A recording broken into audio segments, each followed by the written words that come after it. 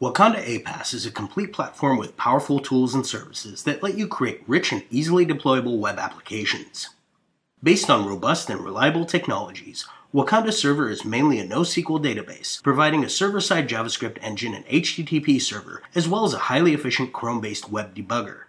The Wakanda stack also includes an application framework that glues the client and server sides together with a comprehensive REST and RPC service and a rich set of HTML5 widgets.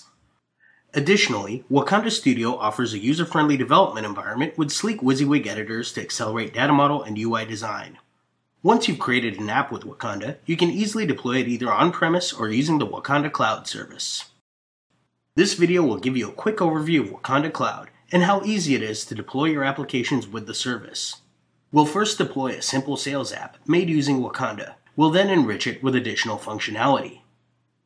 Let's get started by opening our Wakanda application. To deploy the current app, we click on the Cloud button on the toolbar and type in our credentials. For the app to be available online, we'll need to register a domain name. We click on the Create a New Application link. On the console, we select the free deployment offer. Sales seems to be a good name for our application. We submit, and that's all we need to do on the console. Back in the studio, we refresh the list of available apps, select the newly registered domain, and click on the Publish button. We wait a few seconds, and voila, the sales application is now deployed. More interestingly, any modification to the local app can be synced with the remote application simply by clicking on the Cloud button. No more typing involved. To demonstrate that, we'll add a simple button to the main view of our demo application. We'll drag and drop a new button widget to the app's main view. We style it using a predefined CSS class.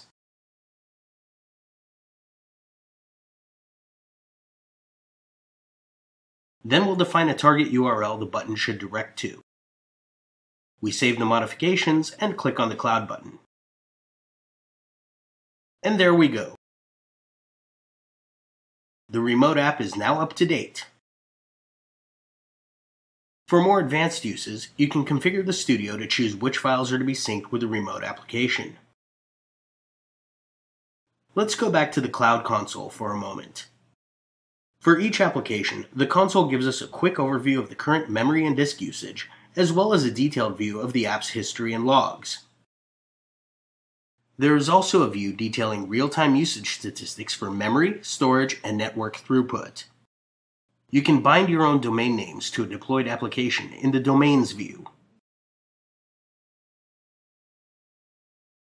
And if you have collaborators working with you, you might want to look at the Permissions view, where you can invite other developers and assign them permissions as you see fit.